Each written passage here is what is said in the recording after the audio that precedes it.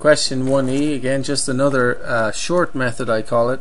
So when you just have the x squared here, an x term and then a number, you do what I call the short method, and you can look at the factoring summary sheet to look at all this. But list the pairs of factors of 8. 1 times 8 and 2 times 4. Now find two numbers that multiply to positive 8 and add to negative 6.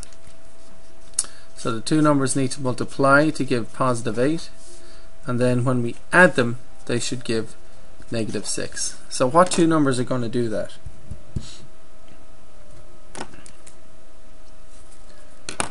Well, if you look at your 2 and 4, don't they add to 6, right? But we want two numbers to add to negative 6, so what's going to work? How about negative 2 plus negative 4? Is that going to add to negative 6, right? And what happens when I multiply them? Negative 2 times negative 4, what do I get? Negative 2 times negative 4? Positive 8, right?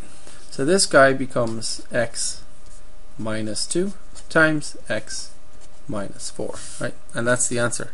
But I'll also check that. X times x is x squared. X times negative 4 minus 4x. Negative 2 times x minus 2x. Negative 2 times negative 4 plus 8. Add like terms. I get x squared minus 6x plus 8. And that's correct, right?